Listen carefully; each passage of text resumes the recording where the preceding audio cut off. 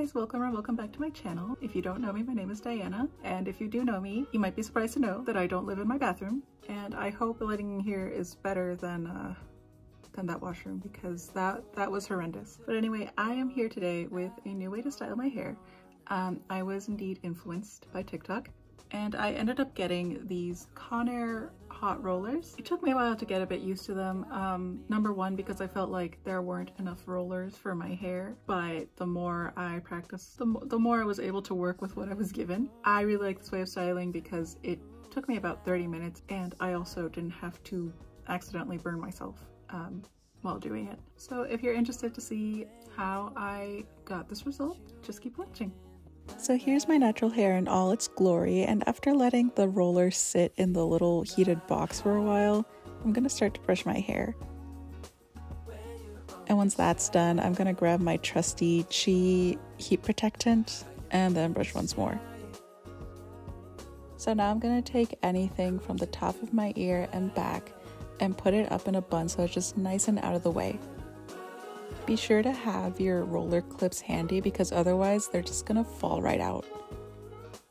Now I'm gonna take, I don't know, what is that, 1 or 2 inches of hair, and I'm gonna put that over the roller. I'm going to tuck the ends under that and then roll it all the way up. And once you've reached the top, you can finally just clip it in place. And then you just rinse and repeat.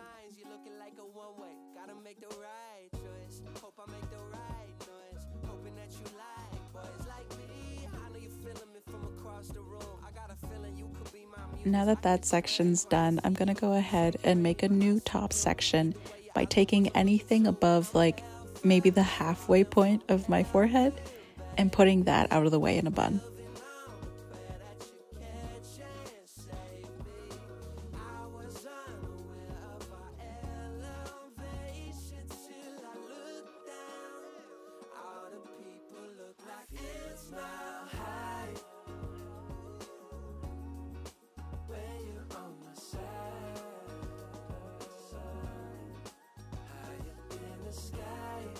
Now this mohawk section is where things change up a little bit. So I'm gonna go ahead and divide the hair into 3 sections. It may look a little funky, but I'm gonna put the front parts in a little ponytail so that I can see in the mirror. And then I'm actually gonna put that back third of the hair underneath the roller. That means that the ends are facing upwards and they're getting rolled in that way. This is a bit harder, and I feel like the rollers slip out more this way, but it'll just give you better volume in the back.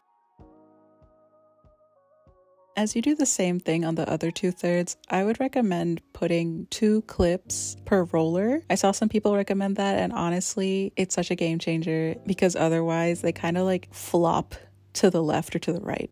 Now for the front section, I'm gonna go ahead and part it where I normally would, which is in the middle, and I'm gonna take the roller and place it behind that section of hair. And for the ends, I'm gonna roll them in on the outer side of the roller. I'm not sure if that makes much sense, but I really hope the visuals are more helpful than my voice right now. And then I'm just gonna repeat that on the other side.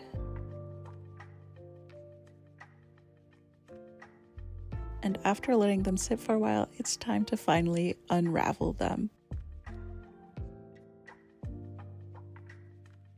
While the curls are still in ringlet formation, I like to go ahead and spray it with a hairspray just so that they don't lose their bounce when I comb them out.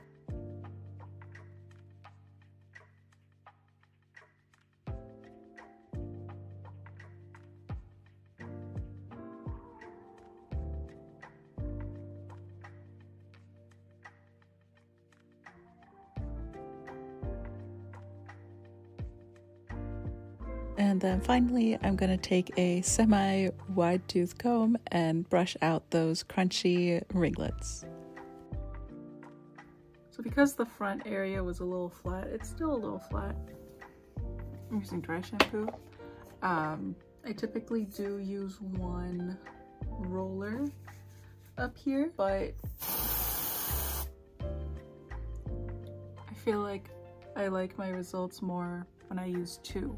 I just usually need a bit more lift here after it, and that's all. Now this is what we're left with. It's very nice and bouncy, and personally I feel like it's less damaging because you can hold it.